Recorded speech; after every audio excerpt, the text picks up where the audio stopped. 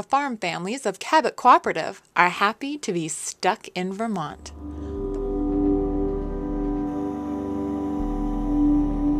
Welcome to Stuck in Vermont, brought to you by 7 Days. My name's Ava Sahlberger, and we are here in Burlington at the Echo Lake Aquarium and Science Center. I didn't realize how the human body worked. I had a simple idea of how it worked, and I came here, and it totally changed my mind. Humans have always wondered about the mysteries that lie beneath our skin. And here at Our Body, the Universe Within, you can see for yourself. There are actual human bodies and organs on display.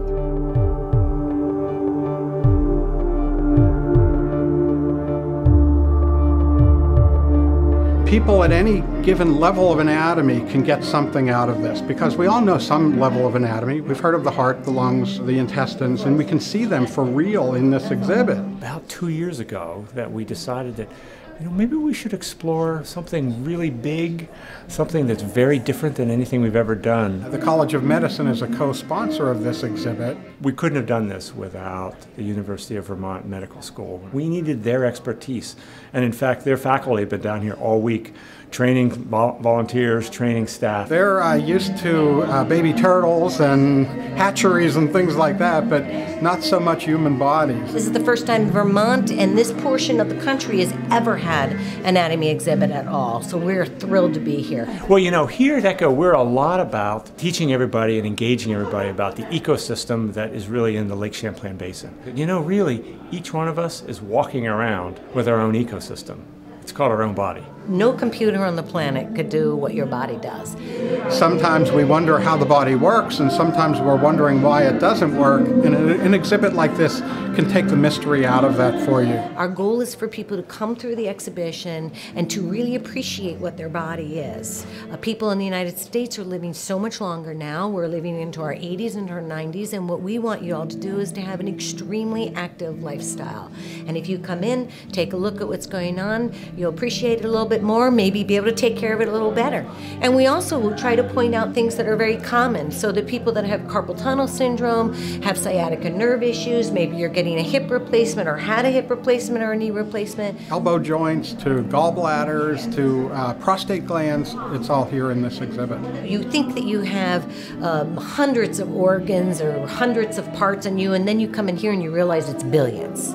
One of the most profound things I think about this exhibit, when you leave it, it will change you. It is totally age appropriate for everybody. The only thing about bringing children is that I'm going to warn you is that you must be prepared to answer a million questions. We encourage children come with their parents because it's a great learning environment. An exhibit like this can get people interested in science. In the United States, we're dropping very rapidly behind the other worlds in mathematics and sciences. I know for me, when I was in 7th grade, I dissected a frog. And from that point on, I knew I wanted to be a biologist. I had a simple idea of my hand, and I came here. It totally changed my mind. Yeah, I learned so much from this exhibit. The process is referred to as polymer impregnation, and what they do is you take a specimen and it goes into a vat of acetone. After the acetone is pulled out, the liquid from our body, it goes into a second vat, and that vat is a polymer. And that polymer impregnates like a plastic inside. It's revolutionary in a few different ways. Normally, when we're dissecting our bodies in a gross anatomy course, we only have a finite amount of time. The last time we've been able to look at specimens like this is when they have been on a dissecting table with formaldehyde, which is extremely toxic and has a very short lifespan. So here we have the specimens that will last virtually forever. These exhibits have always been in larger metropolitan areas. They've always been very popular. But I never could imagine one of them coming here to Burlington, and I was so excited. We're very proud of that, because most of the cities that host this kinds of exhibits are 500,000 or more. I'm really glad that this show was brought here, and I hope it inspires people. You can see this exhibit at the Echo Center through September 3rd. Today I learned that my spinal cord actually looks like a centipede. Who would have thought that? We'll get Stuck in Vermont with you again real soon. The people who donated themselves to science, so thank you. The fact that things work when they do. You know, when it goes wrong, you're like, hey, but the fact that it works the rest of the time. And that's amazing. It's amazing that it all works. It's amazing that I can get up in the morning and I don't have to turn on an on switch.